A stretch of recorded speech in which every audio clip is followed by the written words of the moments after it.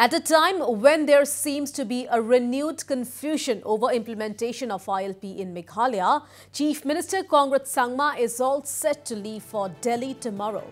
While Sangma is slated to meet as many as 15 ministers to discuss implementation of various schemes and projects, he is also set to take up the issue of ILP implementation with Union Home Minister Amit Shah during the visit.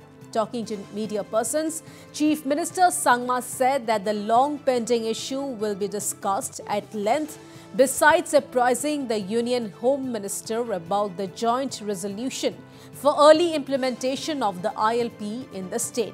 Sangma added that he will also flag issues ranging from road construction to agricultural besides others.